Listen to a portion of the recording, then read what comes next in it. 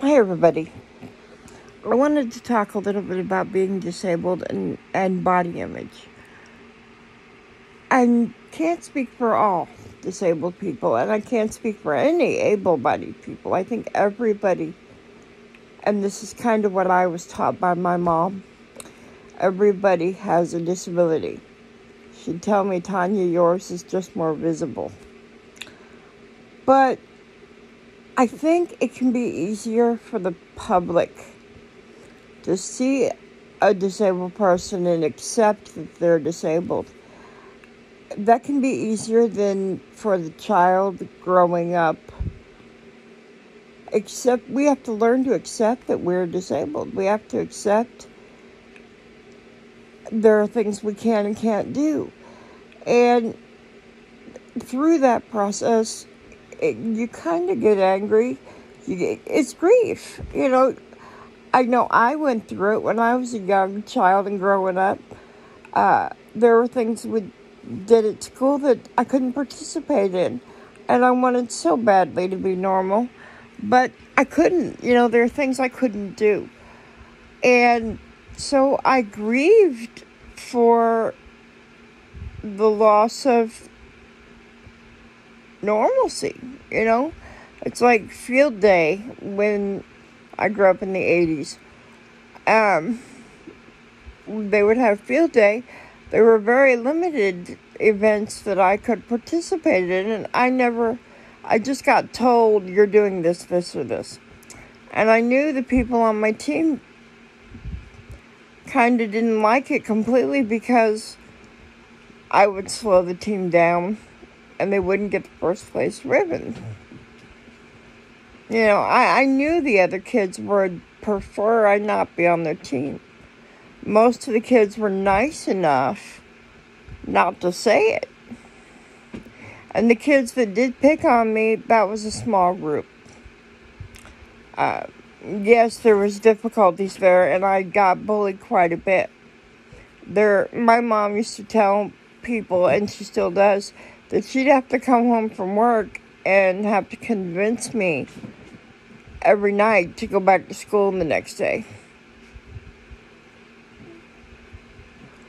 And I knew I was different. But I didn't want to be.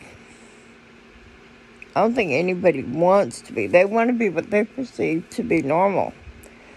But that's all it is, really, is a perception. What is normal? Normal for me looks different than normal for you. It doesn't mean it's any less normal. It doesn't mean you can put everything defined as normal in a little box. This is normal, this is not. It doesn't work that way. But when you're growing up with lack of abilities that your other peers can do, and, you want to participate, and even if you're with the group, you're still sometimes sitting on the sidelines and watching. And maybe you convince yourself that you had fun because it was the expected reply. Did you have fun? Well, you don't want to hurt nobody's feelings, so you say you had fun when all in reality you wished you'd never gone. Because all it did was serve to prove in your mind that you're different. And you sat and watched the other kids do things that you couldn't, and smiled and grinned and pretended to be happy and pretended to have fun, when the reality was all you wanted to do was cry because you couldn't be like them. And especially growing up disabled, you want so badly to be like your peers, but you can't. You gotta be you. And I'm not sure how many people even think about that. I mean, from the outside, you see a person who maybe sitting down, we don't look so disabled. I've been told that you don't look disabled. until I get up and walk across the room, especially if I'm not walking without supports like a walker, crutches, or my service dog, Archer, who's a mobility dog, along with a few other things.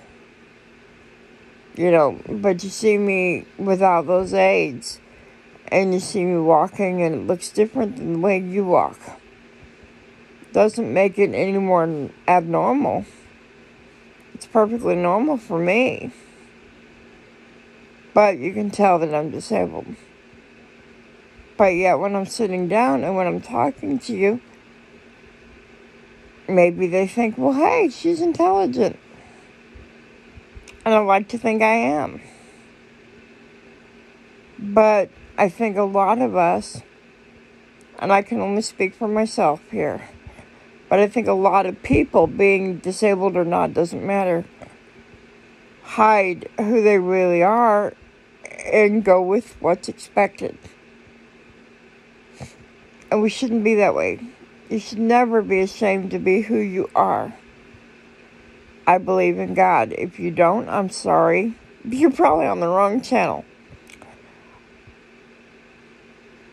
But I believe that God makes no mistakes. People make mistakes. And God can use the mistakes people make for good. And I was asked several times, I've been asked, well, if you didn't have to be born with cerebral palsy, would you like that? And I'd have to say no. I mean, having cerebral palsy, I laughingly call it, I've nicknamed it in my own head, a pain disorder.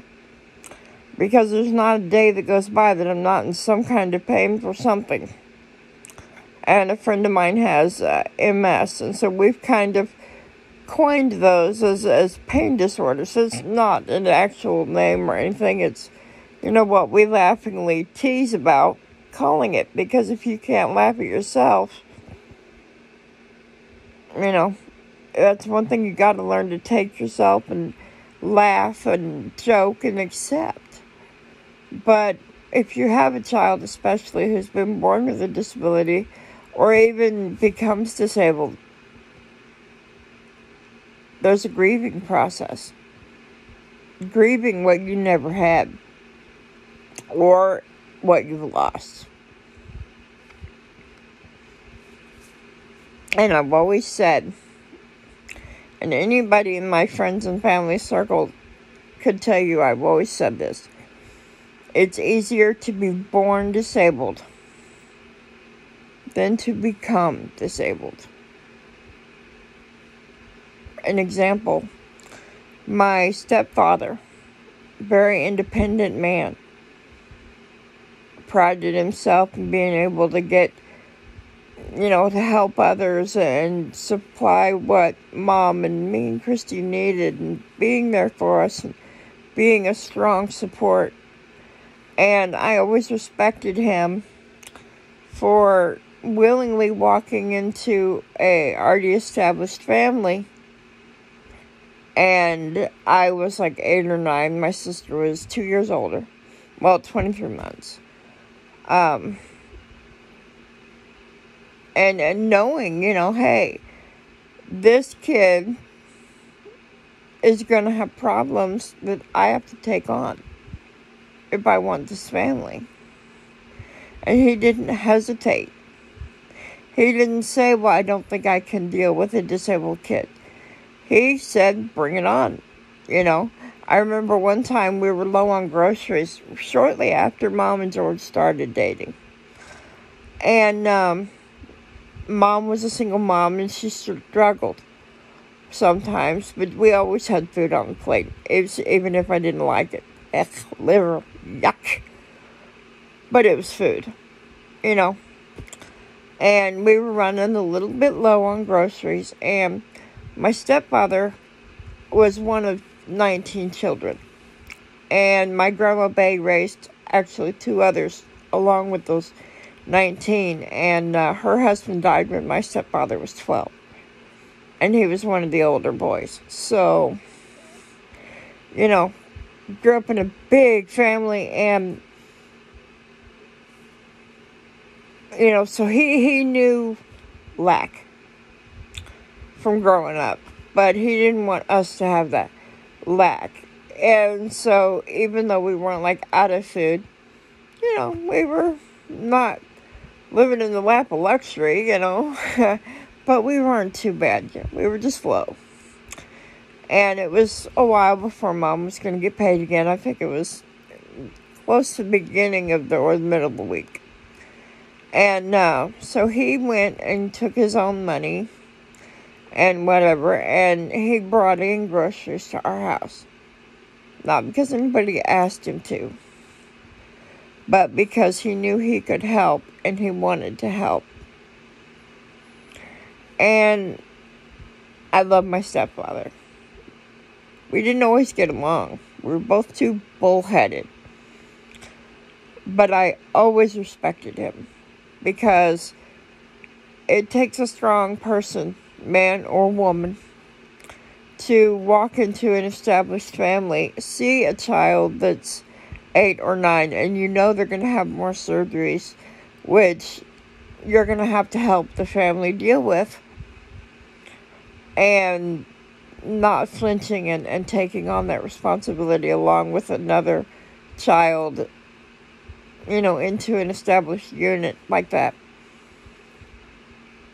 I greatly respected my stepfather. Didn't always get along with him, but I've always respected him. But he always said, "You're only disabled if you think you are." He said that to me several times. And I didn't get it. I didn't understand it till I got older. The disability isn't in our physical bodies. Well, yeah, it's limitations. And yeah, every day that goes by, I have something that hurts. But that's not the biggest thing. This up here is. We can stop ourselves and block ourselves from accepting God's blessings for us because we don't think we deserve it, whether we think that consciously or not. Like I said, someone asked me if you could have your CP gone and not ever have to worry about it, would you? And I have to say no. Is it easy to have cerebral palsy? No. No, it's not. But it's part of me. And it makes me who I am. Without my cerebral palsy, my life would have been different. And I would not be the person I am today. And I love myself enough that I wouldn't want to give that part of me up. I've always said CP is a blessing in some ways. When you meet someone and they don't automatically realize you're disabled, you can see a split second before they figure it out, and they put that mask on that society says that they should act this way or that way. You can see sometimes what the person really feels or thinks. Just a brief flash. Something they'll say and then they'll backpedal. Oh, I didn't mean that. Or the look in their eyes. And whether you got a true friend who's going to walk with you through fire, or whether you've got someone who just wants to be proper for society, but might say different things when your back is turned. And having a disability that isn't always apparent, unless I'm moving around, if I'm sitting still or something, you might not notice. Then they get the, "Oh my God, I'm so sorry." Why are you sorry?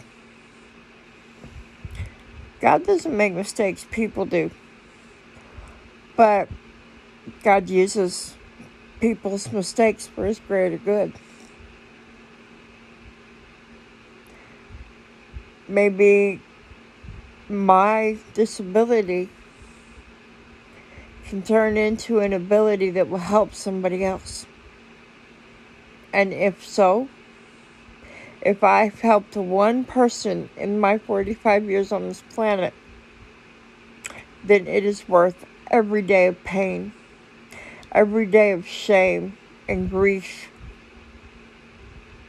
Because, yeah, especially as a kid, I was ashamed to have cerebral palsy. I grieved as a child because what I lost. That I couldn't be like other kids and run and play tug of war and I could roller skate, but I've never been able. I fall down, I run into walls, when I fall down. Did I mention I fall down? Yeah, wheels and I don't get along. I can't drive, of course, now. I made that decision on my own.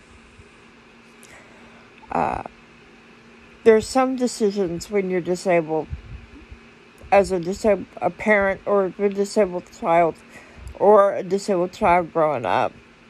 Now, I don't know how all parents did it, but my mother, when I got to be a certain age, started to let me make more decisions about me. For instance, when I was 15, Mom and I sat down and she asked me, listen, do you want to learn to drive? And we listed out, here are the pros, here are the cons, here's some things that you might not be thinking of that, you could have trouble with as a driver. Which, Mom's been driving all her life. She knows more than I do about it and was able to point out areas that I might have more trouble. And I made the decision and she left it completely up to me. And I made the decision that I never want to drive. But that was my decision. When I was 16, Shriners wanted to do another surgery. And it would have been pretty invasive and very painful. And Mom's like, it's not my decision. She's old enough to make the decision herself.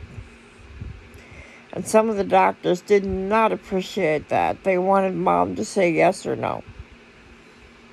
And Mom was like, no, she's old enough. Let her ask the questions. Let her take the lead. This is her body, not mine. But I think everybody's disabled. Everybody has something wrong with them. Mentally, physically, emotionally, spiritually.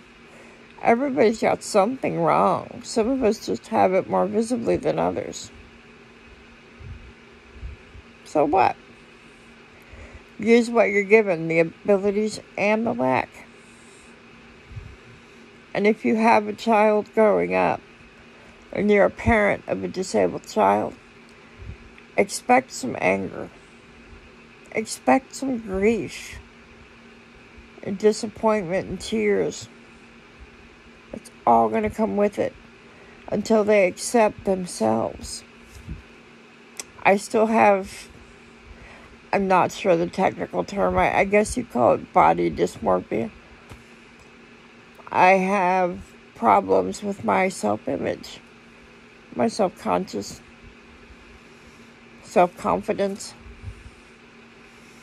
And I don't always see myself as I truly am. Sometimes I look in the mirror and I see a girl that used to be a lot heavier set. And Mom keeps telling me, you're still thinking about that fat girl and you're not that girl anymore. Well, it's just like growing up with a disability.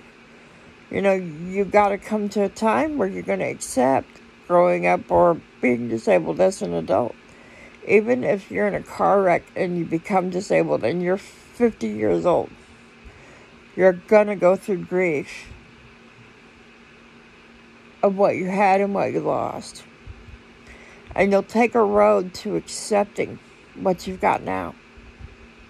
And then your life's wide open. Support each other through it. And there's nothing you can't do. Have a good day, everybody.